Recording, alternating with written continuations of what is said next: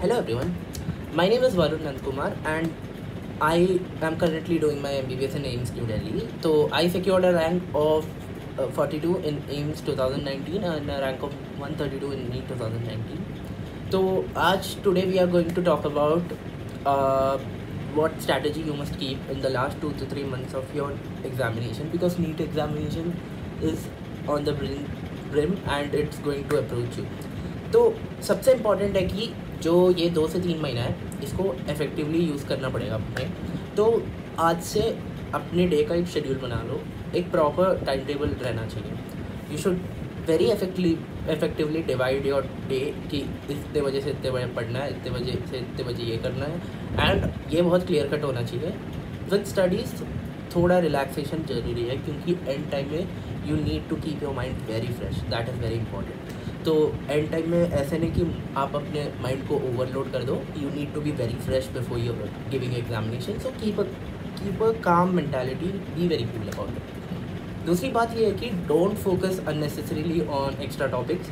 जैसे बायोलॉजी में पढ़ने के लिए तो बहुत कुछ है, बट एनसीईआरटी के बाहर नहीं पढ़ना होता है। तो एंड के मोमेंट में एटलीस्ट प्लीज़ आई रिक्वेस्ट कि refrain yourself from studying unnecessary topics which will surely not come in NEET, क्योंकि नीट में ऑलमोस्ट 1-2 क्वेश्चन होंगे जो आपने मतलब एनसीईआरटी से थोड़े बाहर होंगे, and that two will be somewhere को related to it which would be very difficult. तो try not to read a lot of stuff, और मतलब नए टॉपिक के पीछे भागने की ज़रूरत नहीं है। जो भी आपने पढ़ा है that is very enough. So apart from this I think सबसे इम्पॉर्टेंट इस टाइम पे है कि क्वेश्चन प्रैक्टिस करें।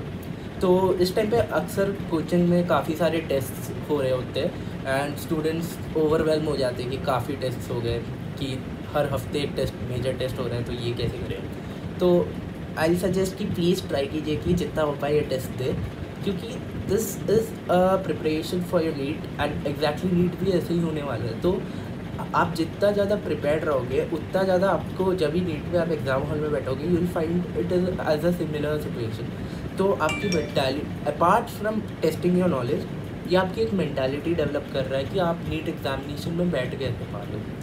तो I highly recommend you all जितना हो पाए रूम पे भी टेस्ट करें, जितना हो पाए क्वेश्चन प्रैक्टिस रूम पे भी करें, एंड अपार्ट फ्रॉम दैट जो आपकी कोचिंग में टेस्ट हो रहे हैं उनको जितना शिद्दत से हो पाए दे दीजिए।